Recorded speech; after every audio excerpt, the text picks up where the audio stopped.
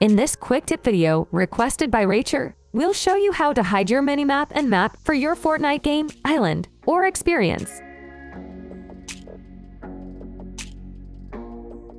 First, navigate to the content browser. Within the content browser, go to the device folder. Within the Fortnite folder, find and drag the HUD controller into your island. You can use the HUD controller device to show or hide parts of the player's HUD, or turn off the HUD completely. You can use this with other devices to determine exactly how much information players have during your game, as well as how and when they get that information.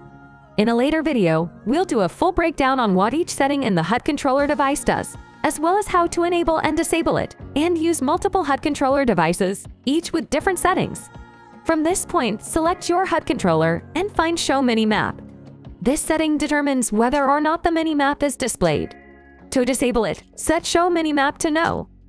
To hide your map entirely, find Show Map Scoreboard Prompt.